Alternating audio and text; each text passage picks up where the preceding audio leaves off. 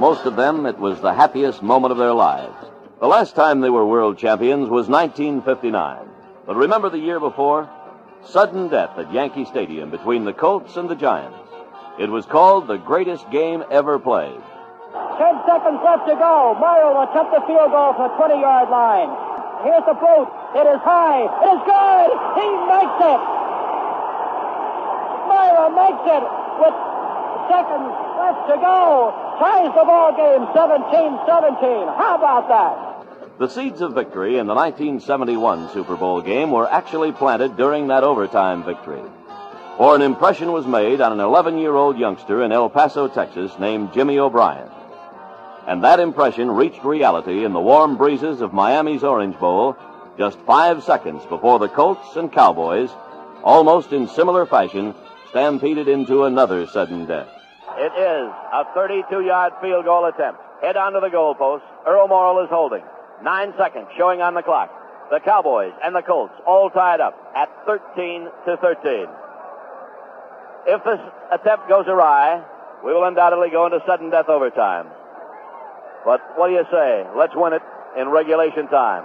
Morrall is kneeling. O'Brien is ready. The Cowboys will be charging. There is the snap. The kick is up. It is long enough. It is a 32-yard field goal by Jimmy O'Brien. It is good. And the Baltimore Colts have just won themselves a Super Bowl if they can last out the last 5 seconds. He nailed that one. It went clear up into the stands. There was no question about it, Brace. He put a lot of foot into that one. A few seconds later, it was official.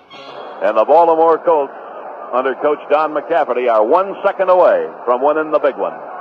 Morton has the team at the line, takes the snap. He's going back to throw. He gets the long pass away, and it is intercepted by the Colts. The ball game is over. Intercepted by Jerry Logan. The last play of the game, and I guess it was just not to be for the Dallas Cowboys. And the Baltimore Colts have won the Super Bowl, Super Bowl V, by a score of 16-13. The Colts over the Cowboys. After 11 long years, the Colts were back. They were champions. The usually cool, steel-nerved 23-year-old rookie kicker revealed a layer of emotion under his normally thick outer crust. I can't really describe it. Matter of fact, it made me cry, and I usually don't cry very much. I'm usually pretty sullen. And I can't really describe it. It's the greatest thing in the world. That probably ever happened to me as long as I live. I kept my head down, which was unusual. And I guess it went through. It kind of curved to the right a little, and then went back through the middle. And for 36-year-old Earl Morrall, a loser on the same field 2 years before, the vindication was particularly sweet. It's a long time since that last one, and I tell you, this is what we've worked for, and it's a great feeling being on this side, on a winning side, and I'm just happy to be here. I tell you, I hate to see anything happen to Johnny. I just, for myself, getting a chance to come back and play, and we come out on the winning side. Our defense did a tremendous job. Got us that ball back and put us in that scoring position. I'm just tickled pink about it. It's a great feeling. The question marks were there before the season began, and they haunted the team right up until the final Sunday. A so-so record in 1969, aging quarterbacks, new conference, 8 new opponents, inexperienced head coach, erratic kicking, suspect defensive line, and a weak running game. Before the season, in a surprise move, the inexperienced O'Brien was installed as the Colts field goal kicker. Unknowingly, the blueprint to the Super Bowl was beginning to take shape. The march to the title actually began against San Diego on September 20th. It's now field goal time, and Jim O'Brien, a rookie, who has booted 2 field goals in this game already, will be out to attempt. The clock stopped with 59 seconds remaining, and very early in this game, he booted one from close in. The officials waited a long time, then signaled it was no good. He has 2 out of 3. He will attempt this one from the 28-yard line. Slight angle to the right. Earl Morrall kneeling. Tension is mounting. Morrall holds out the hand. There's the snap. The kick is up. It's long enough. It is good. And the Baltimore Colts are out in front by a score of 16-14 over the San Diego Chargers on a 28-yard field goal by Jim O'Brien. The Colts' 16-14 win was costly, however, as durable Tom Matty twisted his knee. Oh, my knee popped out, so they don't really know what's wrong right now. All they call it a sprained knee, so I think it's going to be at least a couple of weeks, but I'm going to be back in there. Make sure of that. Re-injuring the knee against Boston, Matty's season would be one of frustration. Hoping for 2 in a row, the Colts welcomed Kansas City for a Monday night game at Memorial Stadium and came out on the short end of a 44-24 decision that left players and fans in a state of disbelief. The Chiefs, humbled by their Super Bowl victim Minnesota the week before, scored early and often. Interceptions and a devastating Kansas City pass rush led by Mays, Buchanan, Brown, and Culp left Coach Don McCafferty picking up the pieces. It was just one of those games that we've been involved in before, both on the winning side and the losing side, where we beat some team 56-0, and we weren't that better than they were. And that was one of those things happened that night. No matter what Kansas City did was right, and no matter what we did was wrong. There's no use looking back. That's not going to help you. You have to look forward to the next week. The Orioles-Reds World Series game forced the Colts to switch their Sunday clash with Boston to Harvard Stadium. 4 of their first 5 games would be away from home. Joe Kapp had just signed with Boston, and the Patriots were sky high. After a scoreless first quarter, Earl Morrall began to move the team. Double wing to the left now, 3rd and 7. At the Boston 13-yard line, Morrall back to throw, takes the snap, spots his man, fires into the end zone, complete for the touchdown to Ed Hinton. He got in front of Darrell Johnson. Johnson lost him there someplace, and Hinton takes the pass for a 13-yard touchdown. The Colts led 7-6 after 3 quarters. Then, with 1 minute and 52 seconds left in the game, the incomparable Unitas, a veteran of pressure situations, faced a crucial down. Well, we head into the final 2 minutes. The Colts clinging to a 1-point lead, 7-6 over the Boston Patriots. And a tough battle here this afternoon. Colts in possession, 3rd and 2. Just short of the Colts, 45. Unitas takes the snap. The handoff, fake handoff to Maitland. Pass downfield to Roy Jefferson. He's loose at the 30, the 25, the 10, the 5, and he's going in. Johnny Unitas did a beautiful job there of faking. Maitland into the line. All of a sudden, Jefferson crossed over. He was wide open, and Unitas hit him, and Jefferson outran Darrell Johnson to the goal line. And the Colts broke it open quickly with a 55-yard scoring play. And the Colts walked off the victors 14-6. The following week at Houston's Astrodome, it was raining on the outside, but conditions were ideal on the inside, as the Colts made it 3 out of 4 with a 24-20 comeback win over the Oilers. With seconds left and the outcome in jeopardy, the cool, loose Unitas calmly went to work. Unitas takes the snap, goes back to throw, looks downfield, sets, fires long, into the end zone, it's complete! Complete for a touchdown to Roy Jefferson! The Colt offensive line had its best game against Houston. Center Bill Curry noted the improvement. And as far as the offensive line communicating with each other, I'll tell you, we've been communicating with each other all week because we've been getting a lot of abuse from our fans and from the press, and unfortunately we deserve it because we haven't been protecting our passers. And if I'm not mistaken, John was not tackled a single time for a loss today. He may have been rushed a couple of times. I don't know until I see the films, but we talked to each other all day about keep him out, give John time, and with the kind of receivers we have, and with John being able to throw the ball as well as he does, we know that if we can do our job, we're going to get a lot of points. Now it was October 18th, and the game they had long awaited. The celebrated rematch with Joe Namath and his New York Jets. And after 2 years, Baltimore fans found room to cheer. The Colts led 17-0 when Namath took to the air lanes. Clicking on 34 out of 62 tosses, Broadway Joe suffered 6 interceptions by the alert Baltimore defense, 2 of which went for touchdowns. Joe Namath in the white shoes gets behind the center. Long count. Takes the snap, goes back to throw on first down, and it's batted down by Bubba Smith and then intercepted by Jerry Logan going into the end zone for a touchdown. Bubba Smith blocks that ball off his fingertip right into the hands of Jerry Logan, his second interception of the season, and Logan takes it 24 yards for the touchdown, and the Colts are out in front by a score of 9-0. Namath takes the snap on third down. Back to throw again. Flip. Intercepted by Bob Grant down the sideline to the 10, the 5, and he's got it. of the season and goes about 28 yards for the TD. Interception by Bob Pratt, and the Colts are out in front 26-5. The Jets were destroyed, and Namath's season ended abruptly with a broken wrist. Returning home the following week, the Colts made it 2 straight over Boston, this time winning 27-3. Unitas played no favorites with his receivers. Unitas fakes the handoff, lost a pass to Maitland, and he's going in! Johnny Unitas gambled again. He faked the handoff, turned around. Maitland was slanting off to the right side. There was nobody there, and Unitas just flipped it to him all alone. He goes into the end zone, and the Colts are out in front 9-3. Colts are at the Patriots' 14.5-yard line, 52 seconds remaining in the first half. Colts with a 7-point lead, 10-3 over the Boston Patriots. Curry over the ball at center. Again, triple wing, left side. Unitas takes the snap, back to throw, looks for Jefferson, fires downfield. It is complete in the corner of the end zone for the touchdown to Roy Jefferson. Third down, just about a yard to go now. And he's going back to throw on third and short yardage. He's throwing for the corner, and it is complete in the end zone for the touchdown to Jimmy Orr. Jimmy Orr beat Darrell Johnson on the play.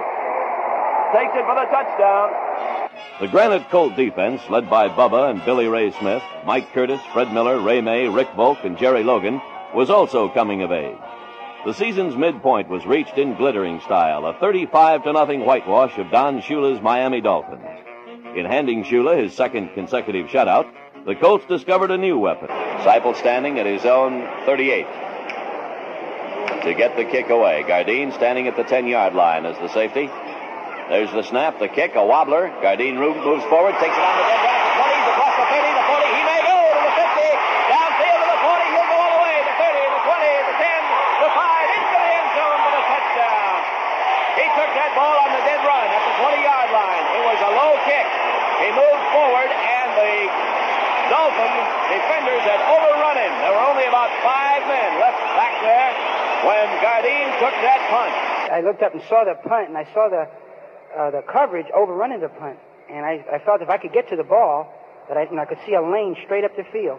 That's the greatest thing of my life, man. Ice ready. That's the greatest thing I've ever done. And when the second half began, it was Jim Duncan's turn. Colts out in front by a score of 14-0. Yepremian teeing the ball up.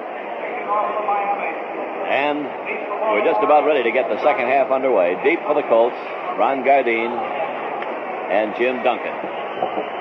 Yepremian, the left-footed soccer kicker, moves forward, gets the kick away, high, end over end, coming down in front of the goalpost at the 2-yard line to Duncan, up to the 15, the 20, cuts to the outside, to the 25, gets a block, he's at the 30, the 40, the 50, down the sideline, he'll go all the way, he's at the 30, the 20, the 10, the 5, and into the end zone for the touchdown.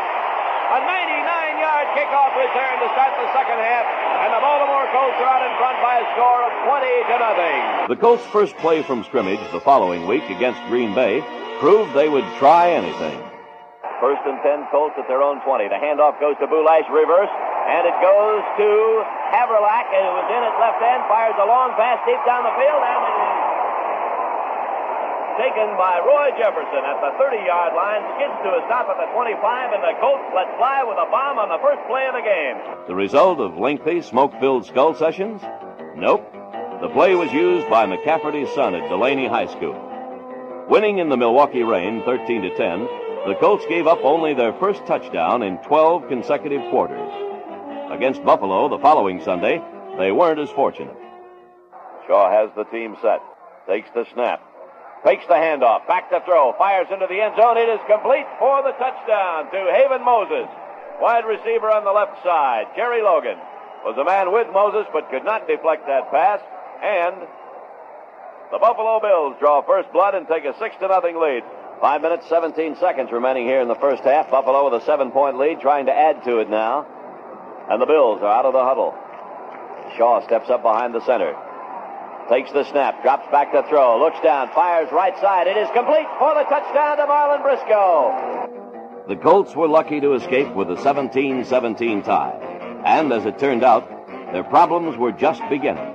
Next week at Miami, Jake Scott is deep for Miami as Lee takes the snap, gets a kick away. Scott comes up, picks it up at the 23-yard line, moves to the 30, the 35, the 40. Look out, it's open for him. He's got the goal 45, the 40, the 30, the 25, the 20, the 15, the 10, the 5, and it's in for the touchdown. Third down, 14 yards to go for the Dolphins. Greasy counts it down, drops a couple of steps back. Quarterback delay, goes up the middle to the 5, and he goes up. It was a quarterback delay as Greasy took 3 steps back, knocked the arm, and then went right up the hole in the middle. Greasy back to throw, fires one up the middle. It's complete to Newton. He's got behind the defenders at the 20, the 15, the 10, the 5, and into the end zone for the touchdown. Miami 34, Baltimore 17. The Colts were buried under an avalanche of their own mistakes. Fumbles, blocked kicks, dropped passes. Dazed but determined, the Colts awaited the big bad Bears. And at first it seemed like a giveaway. Unitas takes the snap. Flag on the play as he fires, and the pass is intercepted. Unitas has the team at the line. Takes the snap. Again, he drops back to throw. Looks downfield. Gets the short pass away. Batted down and intercepted by the Chicago Bears. Curry leads the team to the line. Unitas gets behind him at quarterback. Takes the snap. Drops back to throw. Looks downfield. Fires up the middle. And again, it's intercepted. This time grabbed off by Dick Daniels, and he moves across the 30 to the 27-yard line. After one quarter, it was 17-0 Chicago. Early in the second period, Jerry Hill rammed over from the 1 to make it 17-7. And then late in the first half, Unitas, the Mississippi Gambler, began dealing aces. It is fourth down, 2 yards to go for the Colts at the Chicago Bear 12-yard line. Unitas has the team at the line, takes the snap, drops back to throw, fires to Hinton, and he grabbed this one and caught it at the 7-yard line. Unitas takes the snap, drops back to throw, fires into the corner of the end zone, and it is complete for the touchdown to Roy Jefferson. A Mac Percival field goal early in the fourth quarter made it 20-14 Bears. Unitas was offended. 4 minutes remaining in the football game. Unitas has taken them to a first down on the 46. Now he's back to throw. Fires another one. It's complete to Mackey. And he may go. He is going all the way for the touchdown. Result? 21-20 Baltimore. The ship had been righted despite an injury list that read like a battlefield casualty report. On the eve of the December 6th Philadelphia game, the Baltimore players held a closed-door meeting. The outcome was a 29-10 victory and the best played game of the season. Linebacker Ted Hendricks commented on victory number 9. No, I think it was that meeting we had the other night. I think everybody was ready to play this game and really take the fight to Philadelphia, not let them get the first score and come on and give us a hard game about it. We really wanted to put it to them. And I think this is what we've lacked in all of our games this year, is that we get ahead of a team and then we'll say, well, our job's done, and we'll just coast on out to the end of the final gun. But this game here, we really wanted to stick it to them and keep on scoring, and this we're going to have to need to get in those final 3 playoff games. The Running Hosses clinched the AFC Eastern Crown on a snowy afternoon at Buffalo's War Memorial Stadium, 20-14, with 2 O'Brien field goals providing the margin of victory. There was no celebration, however. Pride had told them otherwise. They were champions on paper, but they knew it wasn't their finest performance. Buffalo, in fact, was threatening with just seconds remaining. Moses to the left, Briscoe to the right. Shaw takes the snap, drops back to throw, looks downfield, and the pass is intercepted this time by Charlie Stooks, and there's the championship. And the Colts, with that interception, just iced the Eastern Division Championship of the AFC. In the lame duck finale at Memorial Stadium, it was Earl Morrall in 1968 all over again. Entering the game late in the first quarter, the Colts' other quarterback picked apart the Jets' defense to the tune of 338 yards through the air and 4 TD passes. Morrall takes the snap, drops back to throw. Again, he spots his man, and again it's Hinton, and this time he's in for the touchdown. This time he beat Early Thomas by several steps. First down, goal to go. Ball is spotted at the 7-yard line of the New York Jets. Here come the Colts, out of the huddle, up to the line. Morrall, 1 remaining back. Takes the snap, drops back to throw. Pitches to the left side, complete for the touchdown to Eddie Hinton. He takes the snap, drops back to throw, got his man, he's wide open in the end zone and takes it for the touchdown. Jimmy Orr, wide receiver on the left side, grabs that one. He was wide open. He had Cecil Leonard burned again. Morrall Takes the snap, drops back to throw. Got the time, fires long to the right side. It is complete to Perkins. Touchdown! 35-20 Baltimore in their top offensive performance of the season. The total one-loss record, 11 victories, 2 defeats, and 1 tie. On the horizon loomed the playoffs and a possible Super Bowl berth. Morrill, who had been there before, sounded the keynote.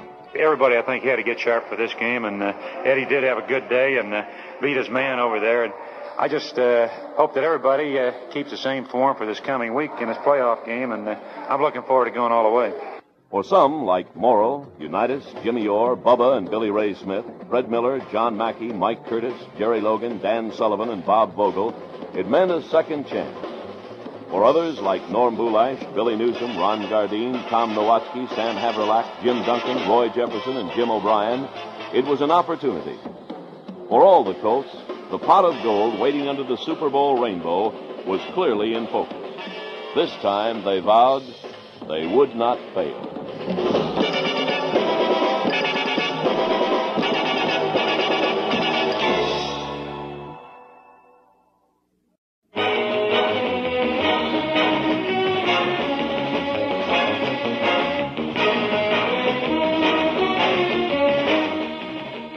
When the Cincinnati Bengals clinched the American Conference Central Division Championship after just 3 years of existence, it set up a teacher versus pupil confrontation for the AFC semifinal game at Memorial Stadium.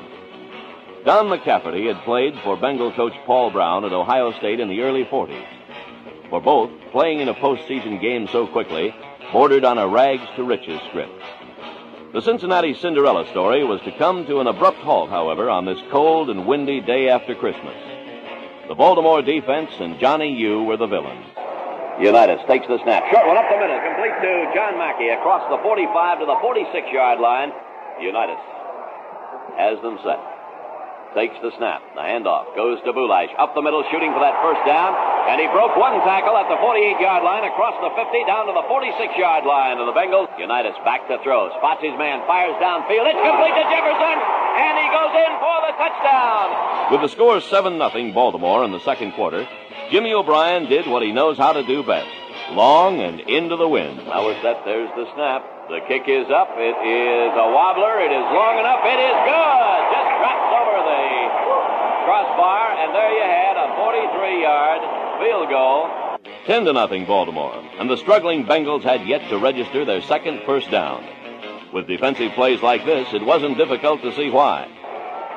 Carter has the team set, 1st and 10 at the 35 for the Bengals. The handoff goes to Robinson, sweep to the right side. He is in trouble. Mike Curtis is there and runs him out of bounds at the 30-yard line, a loss of 5. There's the snap. The ball is placed. It is blocked by the Colts, rolling toward the far sideline and out of bounds. Carter begins the count. Takes the snap, rolls out to the right side. He is in trouble, and Bubba brings him down back at the 5-yard line, a 10-yard loss. The highly touted Bengal running game, averaging 147 yards, amassed only 63 yards all afternoon. And when Virgil Carter tried to pass, Carter has the team at the line. Counts it down, takes the snap, drops back to throw, looks downfield, pumps once, fires, and it is intercepted by Mike Curtis. Mike Curtis picks that one off in Colt territory at the 48-yard line. It was intended for Bob Trumpy, and for Curtis, that's his 6th interception of the season, number 26 for the Colts as a team. Unitas completed his day's work in the fourth quarter in a 3rd and 18 situation. Unitas takes the snap, back to throw. He's got the time, fires. It is complete to Hinton at the 35, across the 30 to 25. He'll go, the 15, the 10, the 5, and he's in for the touchdown. Final score, Colts 17, Bengals nothing. The Bengals, like their baseball counterparts, the Reds, had journeyed to Baltimore and departed a loser. For rookie Norm Bulash, it marked his greatest game as a pro. Running for 116 yards, it was the first 100-yard-plus effort by a Colt back since 1969. It's a great feeling. I don't know what to say. The guards were blowing it. The line was just blowing them back, and all I had to do was run around in. I was up for this game. It was just a feeling. You're just getting a chance of playing a championship game, and I think everybody was up for this game. It was really something. Everybody, you could feel it in the atmosphere. The top 3 Cincinnati runners were held to a total of just 37 yards rushing. One of the reasons was gigantic Bubba Smith. That's beautiful, man. you got 11 guys out there. They talk about our team not playing good ball, our team being old. But we got a lot of good ball players on our team, and a lot of ball players that want to win. And they want it just as bad as I do, and I think they're going to be giving it all they got the rest of this series. On the following afternoon, the Oakland Raiders down Miami 21-14, setting the stage for the January 3rd AFC title game at Memorial Stadium, the first championship game at home for Baltimore since 1959.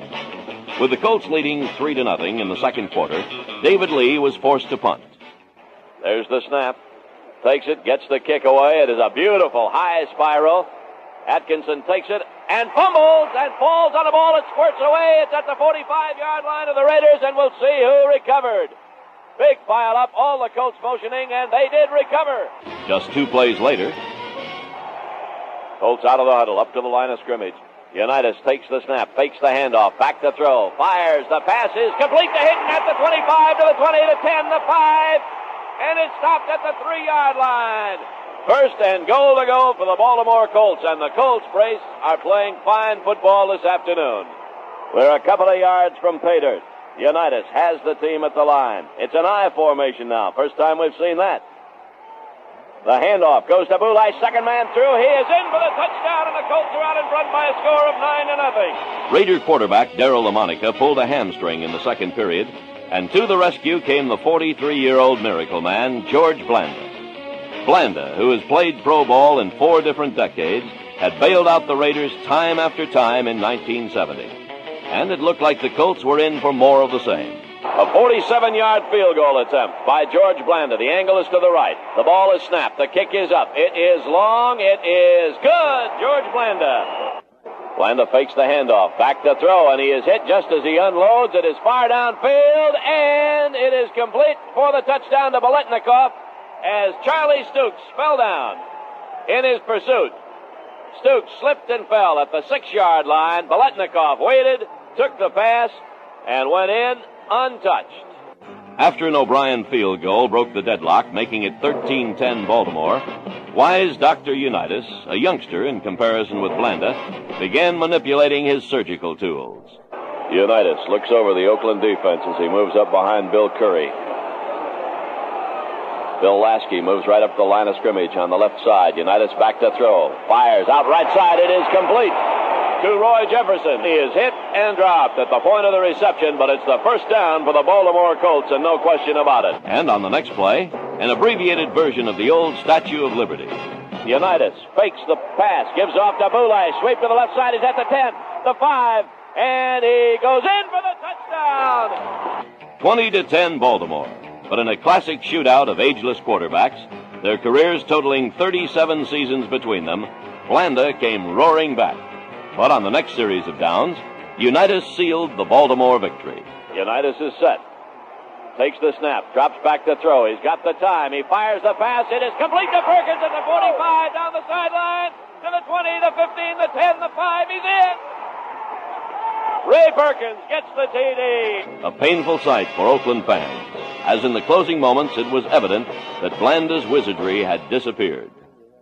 Blanda has the Raiders set now with a minute to go in this game. Takes the snap, drops back to throw, looks downfield. Bubba's got him. Nailed him at the 42-yard line. Blanda takes the snap, drops back to throw, fires downfield. Incomplete, taken on the hop.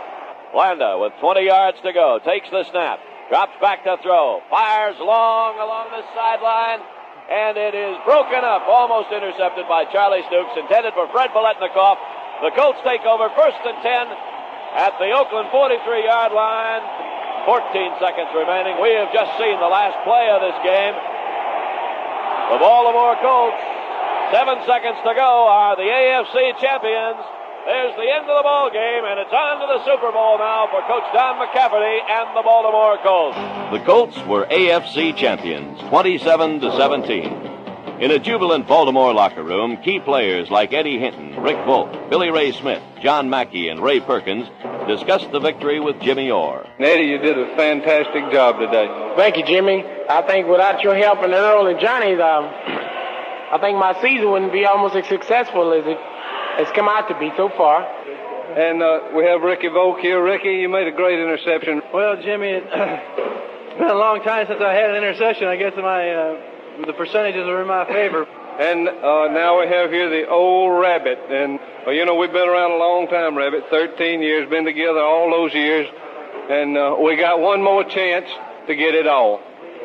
Well, James, all I got to say is I probably couldn't win it for a better guy. If you'll come on down there, I'll do the best I can to get it for you. I'll take Bubba down there with me, and we'll see what we can do about winning the thing for you. Well, I told him last week, my wife made some sausage and biscuits, and I brought them up here for lunch. I gave one to Bubba, and I said, Bubba, if you don't do well today, you get no more sausage and biscuits. And he took me at my word. And here's John Mackey. Jim, one thing that really amazes me about this team this year is the fact that for the first time, any Colt team that I've been on, it's still improving. It seems to get better each week. Perk, you did wind up being the hero today. If you can get right down to it, you put it out of reach for them, and I'm as happy for you as I would be for myself. Well, I'm right happy myself, Jimmy, but as far as heroes, I think we got 40 of them, or some 45 or 6 counting the coaches. I'm just really happy to be a part of this organization. Was there ever any doubt you were going to make it to the end zone? Oh, I had 2 or 3 doubts. It seemed like it took me 5 minutes to get there. As you know, I've been kind of down this week, and I was kind of weak, but I figured I'd get there one way or the other. And from an optimistic Carol Rosenblum, this prediction. It's a great day for all of us, and I've lost my voice and everything else, but it's just the happiest time for all of us, and this time we'll bring it all back. We're going to beat anybody we play. I just believe it. This squad's going to beat anybody. The Super Bowl cast was set when the frustrated Dallas Cowboys, losers of 5 straight postseason playoff games, knocked off Detroit and San Francisco. The Cowboys had managed a spectacular regular season comeback, and once again were determined to silence those who said they were incapable of winning the big game. Sunday, January 17th, 1971. Over 80,000 people jammed into the Orange Bowl to witness the last roundup. Unitas Savvy pitted against the Doomsday defense. The superb Dallas running game versus the improved Baltimore stopping force. And for a while, it looked like nobody wanted it. Backs divide behind Johnny U. Takes the snap, fakes the handoff, back to throw, looks downfield, fires, and it is intercepted by Chuck Hawley. At the 28-yard line, across the 30, breaks through one tackle, moves across the 50 into Colt territory, the 46-yard line, and John Unitas himself takes him out of there. In motion to the right side goes Dan Reeves. Also in motion goes Bob Hayes. Morton back to throw, looks downfield, fires the pass. It is incomplete. It was almost intercepted. And there is a flag on the play. I believe it's going to be a holding penalty. The official just pointed his finger at number 73, which is Ralph Neely, the offensive left tackle for the Cowboys. And this ball game is halfway through the first quarter.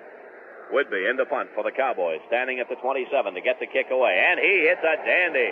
Gardine goes back, and he will field it at the 10. Fumble.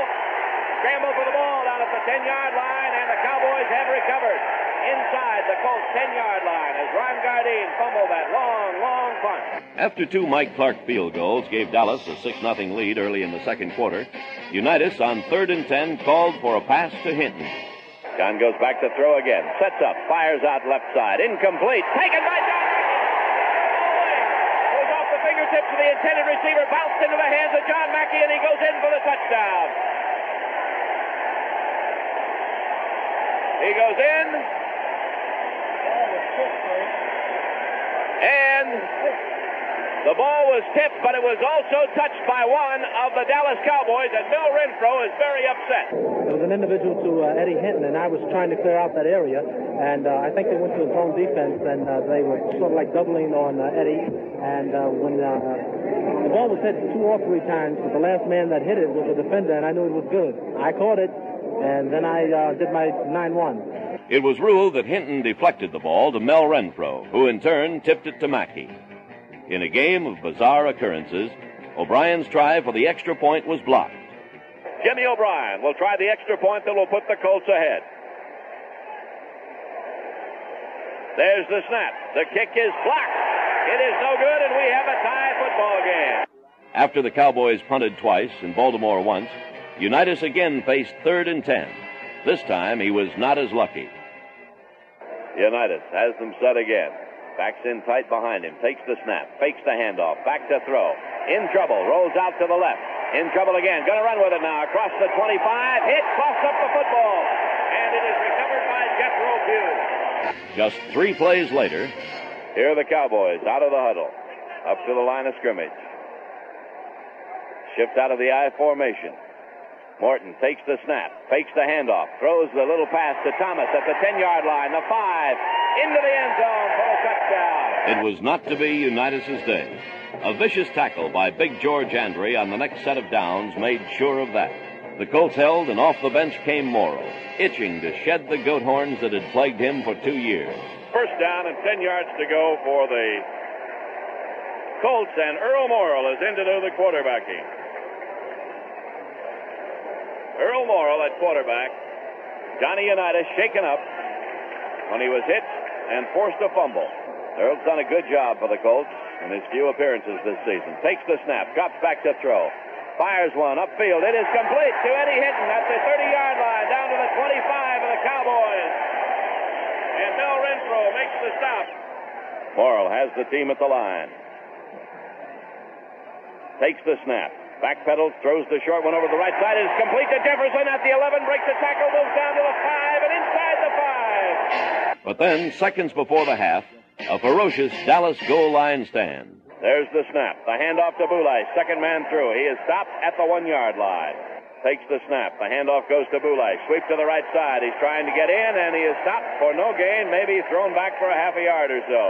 Morrill has them set. Counts it down. Takes the snap. The handoff goes to Boulay. Puts his head down, rams into the middle. He did not make it into the end zone. Morrill has the team at the line. Counts it down. Takes the snap. Fakes the handoff. Looks. Passes. It is incomplete. It is intended for Tom Mitchell. And Mitchell could not get to it. Jim Duncan fumbled the second half kickoff. And under a full head of steam, the Cowboys, sensing a score, moved to the Colt 2-yard line. But breaks sometimes have a way of evening out. Morton takes the snap. The handoff goes to Thomas. He is still in there. Thomas hits to the 1-yard line. Stopped by the Colts. Spun away. And a fumble, and the Colts have recovered. Wayne Thomas fumbled that football, and the Baltimore Colts recovered. And it was Jimmy Duncan who drove in there and recovered that fumble. This proved to be the turning point.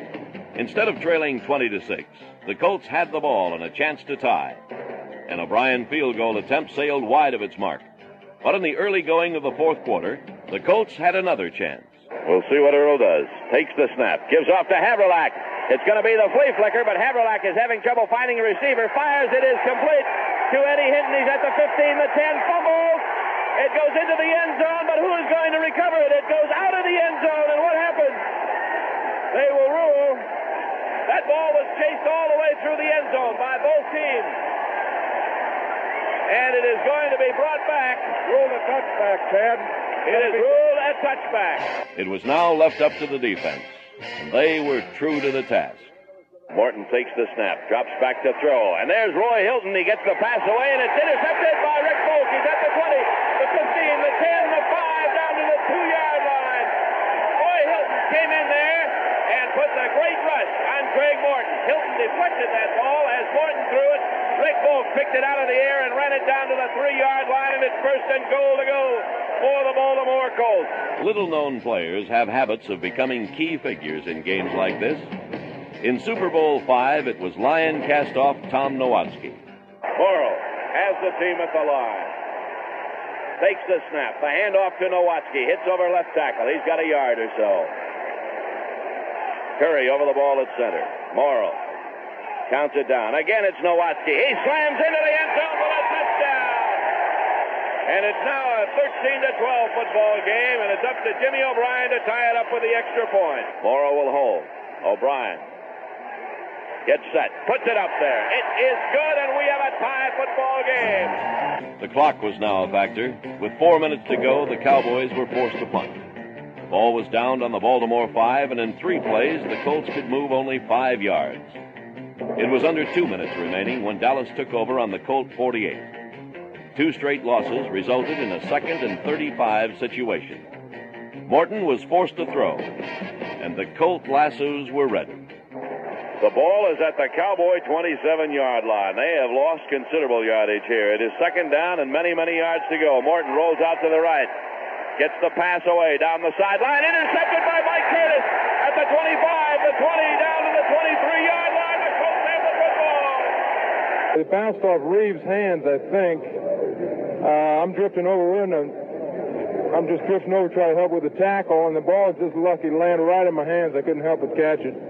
And then I looked around to see where everybody was, and I gave my old fullback move and started moving out, trying to get as close as I could. Anyway, I fell down. No, I didn't want to fumble. That was it. As the seconds ticked away, Norm Bulash moved the ball to the center of the field, and in came O'Brien.